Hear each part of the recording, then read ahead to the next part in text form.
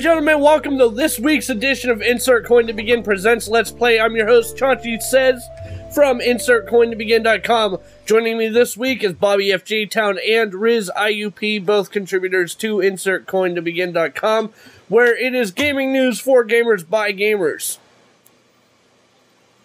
In case you haven't... Shut up! In case you haven't tuned into the show before, here's how the format goes. Each week we have a variety of topics that we answer and debate and yell at each other about. Because that's what we do. We yell at each other. No, we don't, Chachi. And each and every week, the first question of the thing is, what are you playing, and did you play the challenge? Last week's challenge being song pop. Song pop. Bobby. I didn't play the challenge, but I made Jiffy Pop. Does that count? No. No. Okay. I've been playing Borderlands, trying to catch up before Borderlands 2, which came out today. I bought it, didn't play it yet. I bought Street Fighter Cross Tekken, GT5, which I'm going to talk about a little bit about my experience with that on the PlayStation 3.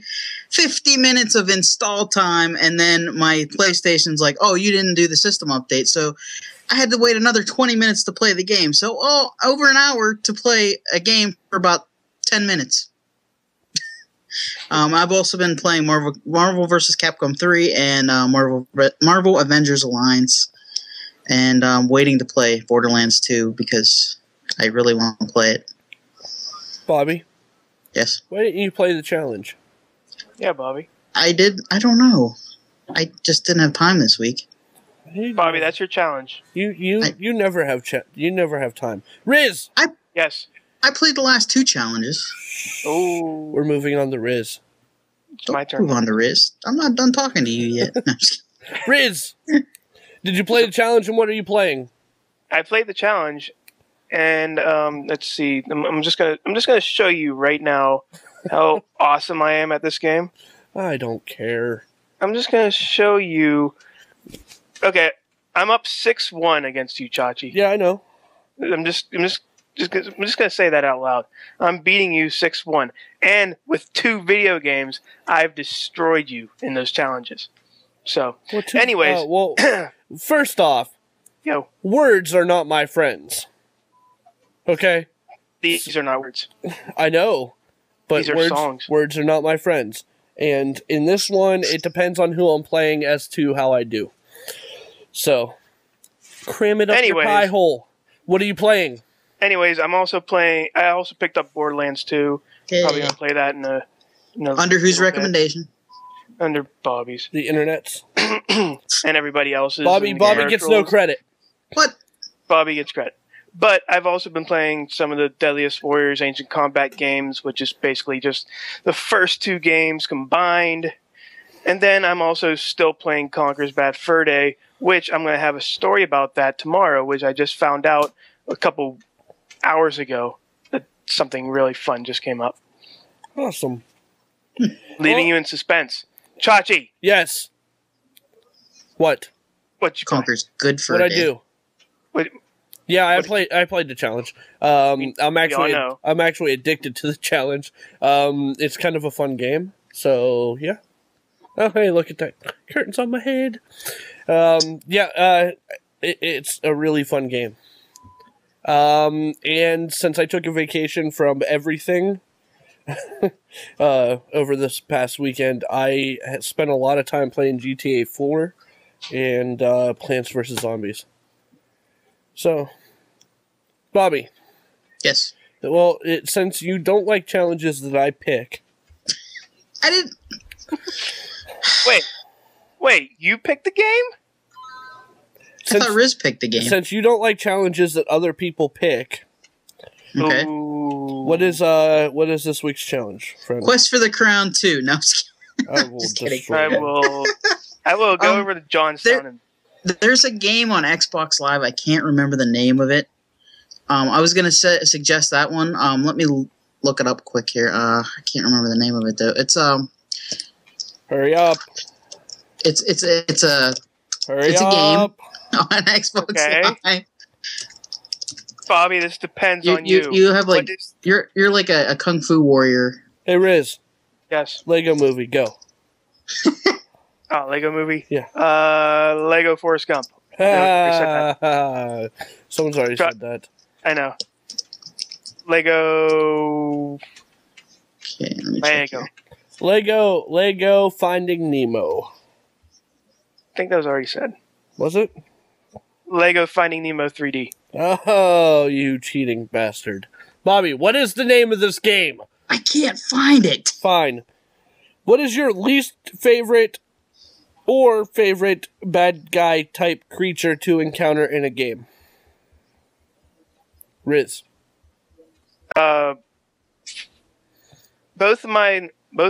This is a tie between me.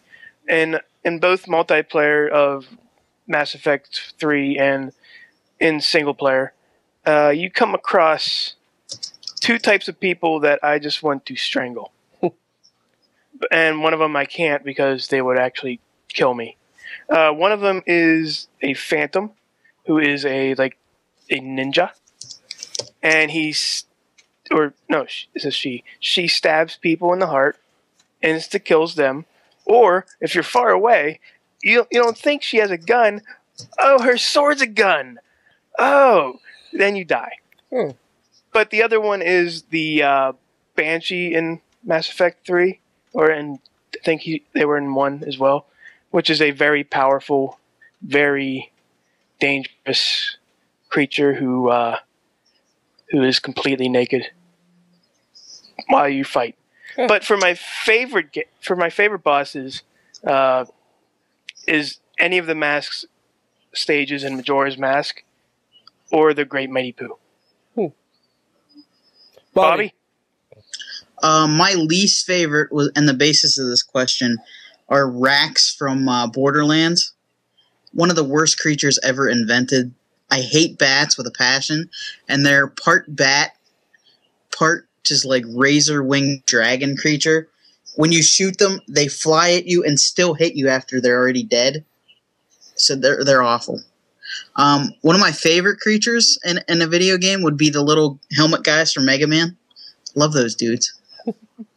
So Bobby, I gotta ask you, you don't like bats? I hate bats. I can Zubat become Batman Pokemon? if it weren't for my lack of wealth and lack of activity. Bobby, Zubats. Yes. Zubats are okay. They're from Pokemon. They're harmless. But they have very sharp teeth. Yeah, I know, but they're fictional. I have to say, my least favorite bad guy in a video game are probably the poison toads from Final Fantasy Mystic Quest.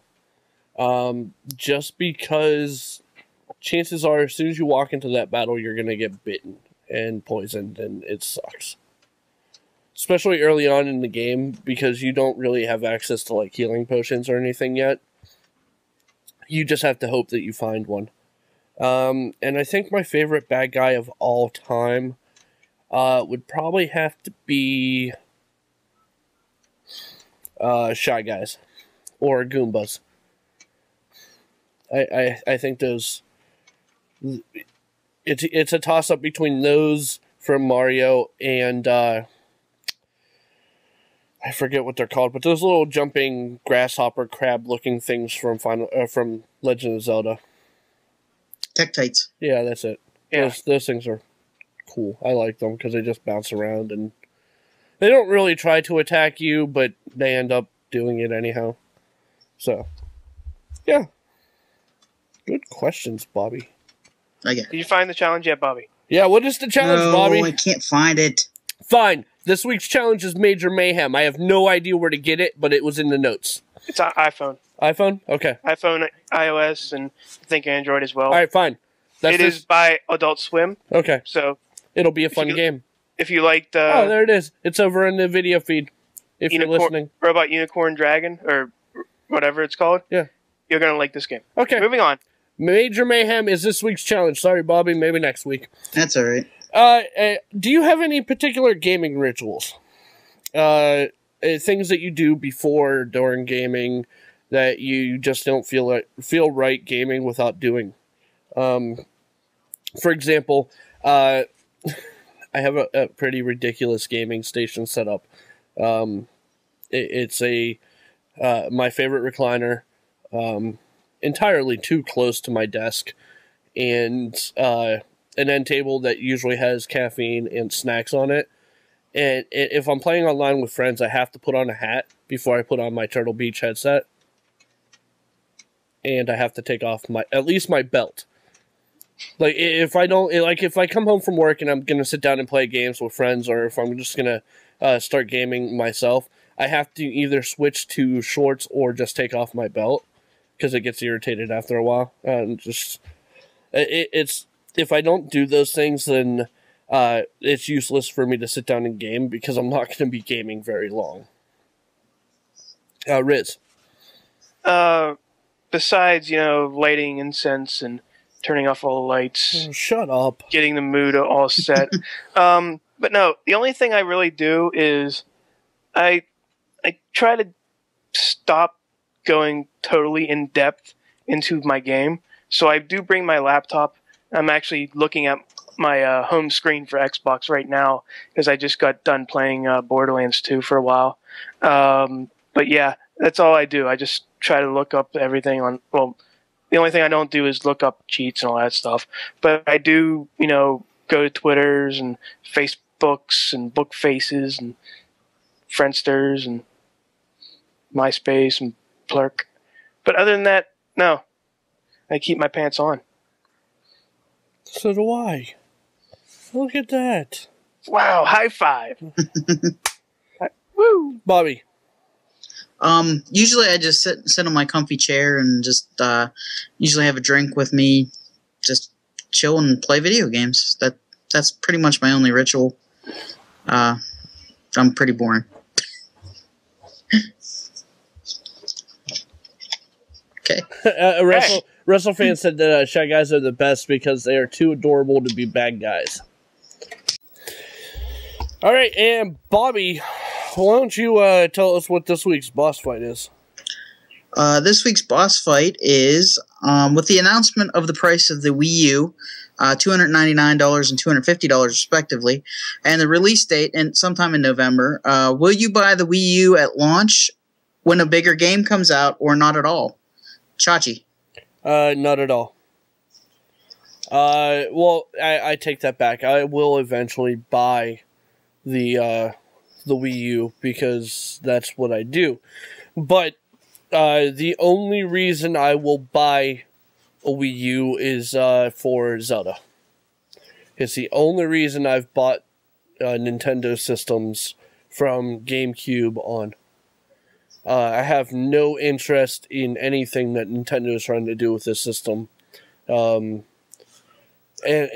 until, honestly, they prove otherwise, the separate screen is just a novelty.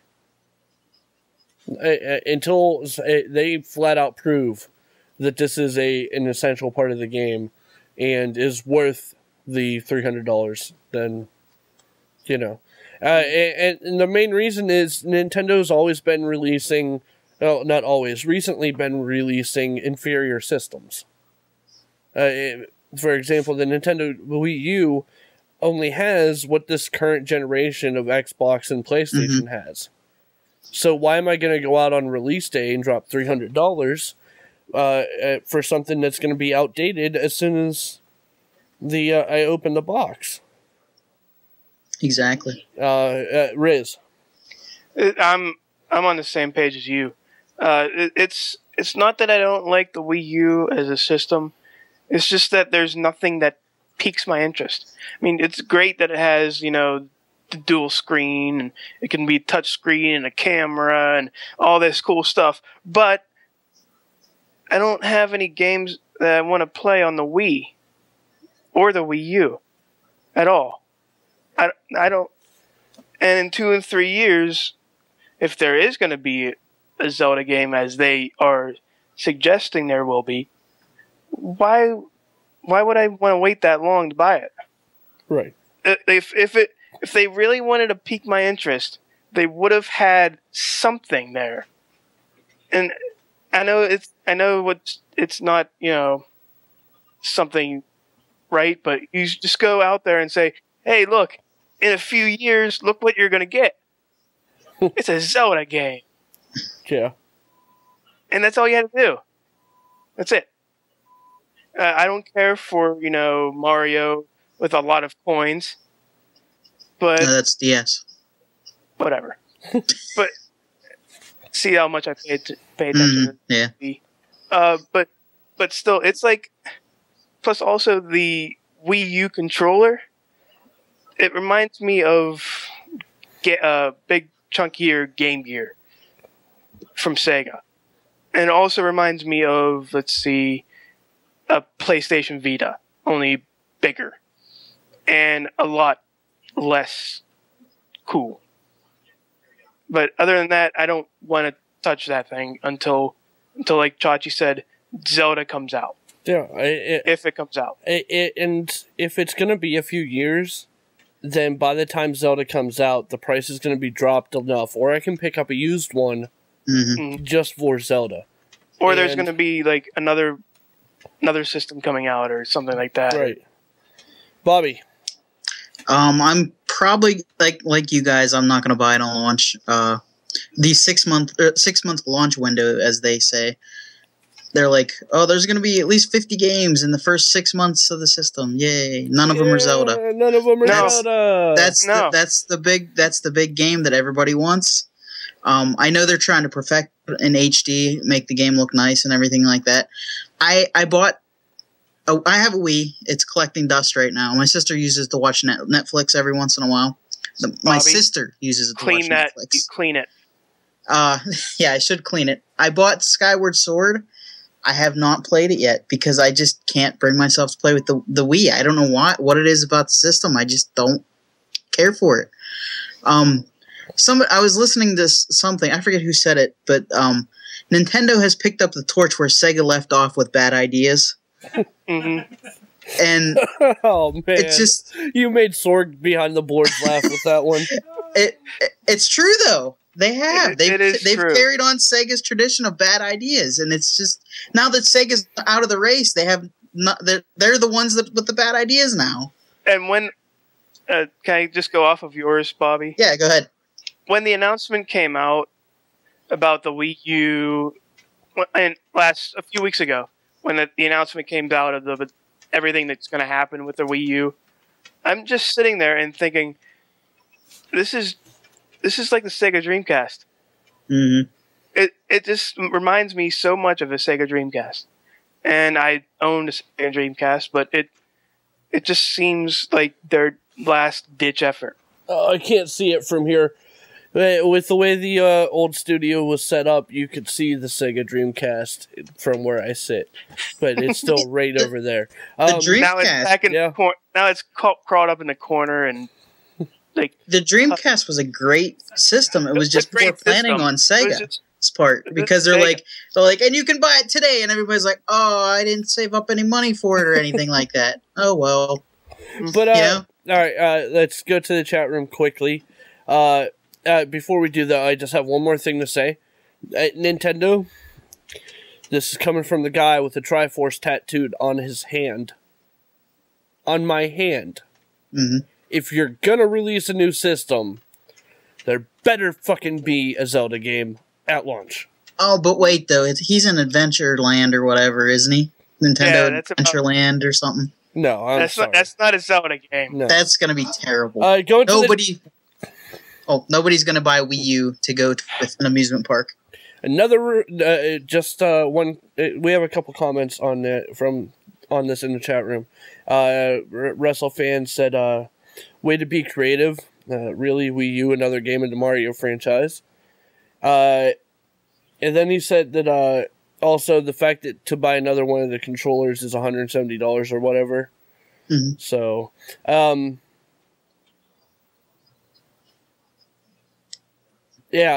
Alexander in the chat room said that he would buy it if he had the money on launch. Why? Yeah. And then he said, Zelda game at launch, Super Smash Brothers by next year, make it happen, Captain.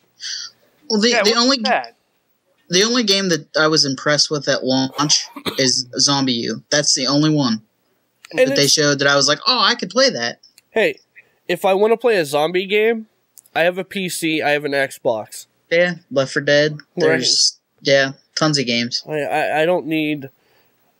I don't need. Was there Super Mario Kart announced yet? No. No. John Fun said he'd probably do it too, being a Nintendo loyalist growing up. Has absolutely nothing to do with it now. Yeah. No. This is not Nintendo as we knew it. That is all the time we have this week on Insert Coin to Begin presents Let's Play. I want to thank Bobby and Rizz for joining me this week. For joining you. Yes. You can find Bobby on Twitter at BobbyFJTown. Rizz is on Twitter at RizzIUP. They both write for InsertCoinToBegin.com. Gaming news for gamers by gamers. I'm at Chachi Says. Tweet us. We'll tweet you back. You can follow Insert Coin on Twitter at InsertCoinTB. You can follow us on Google+, Facebook. Go to the website, leave comments, talk to us. We'll talk back. So join the Extra Life. Yeah, that's what I was just going to say. Go ahead.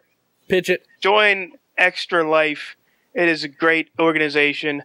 We started a team up there. It's Team Insert Coin to Begin. You can donate to either me, Bobby, Kat, and the friend of the show, Sarah, who is a Canadian. Yep. But you can actually join the team and help the fight as well. We are going to try to play 24 hours straight video games for you, the donors. All so right. Thank you. So we're gonna need 5 hour energy. Thanks for joining us this week. Be sure to tune in at live.sorgatron.media or sorgatronmedia.com. Sorgatron.media.com. Sorgatron hashtags. Join us each week around about 8:30ish, 8 o'clock-ish. We're here live. Join the chat. We'll talk to you. Yeah. Bye, guys.